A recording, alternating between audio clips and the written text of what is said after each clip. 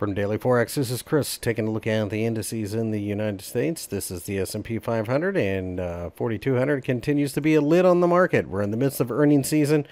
Don't worry, sooner or later somebody will do or say something to convince the market to go higher, but it was not going to be the Fed. FOMC has come and gone and been a non-event. 4,100 should offer support. 4,000 most certainly will due to psychology, the 50-day EMA, and the gap underneath. A daily close above 4,200 has this market looking for 4,400.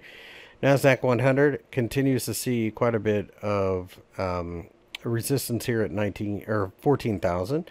Pullback at this point. 50-day EMA comes into play. If we break 14,000 on a daily close, then I will be aiming for 15,000 as liquidity measures continue to be the main driver.